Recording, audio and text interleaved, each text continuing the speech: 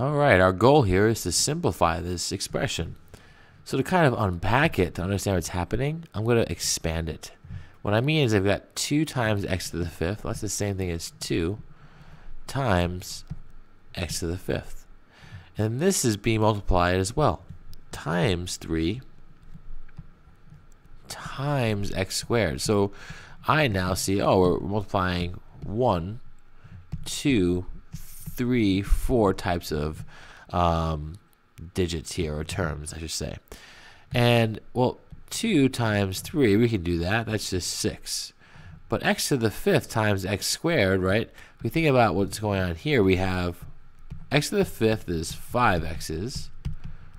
And x to the 2nd, we're multiplying that by x to the 2nd, is 2x's. So altogether, we can group them all by the associative property. We can say, oh, that's 1, 2, 3, 4, 5, 6, 7 x's. Or it's 6 times x to the 7th. A nice shortcut is that we could just add the exponents, because really these exponents count the number of multiplications. And if we have 5 multiplications of x by 2 multiplications of x, altogether we have 7 multiplications of x. All right, hope this helped.